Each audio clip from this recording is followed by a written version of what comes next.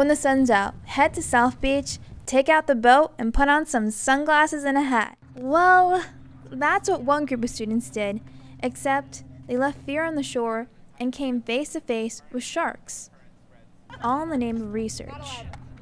This is possible through a NSU graduate level course and partnership with a third-party nonprofit, the Field School.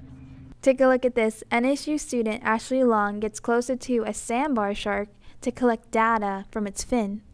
This hammerhead shark is one of 10 reeled in by the NSU and Field School team. The textbooks are closed, but the learning is non-stop. David Shiffman is the NSU professor guiding this group of students. And someone asked me if you could tell if something's happening from here.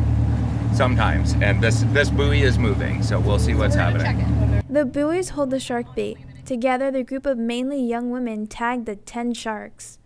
Beyond the sharks and the data, students get to experience what a day in the life of a shark scientist is all about.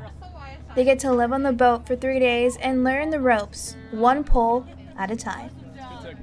I'm Paulina Riojas with Mako TV.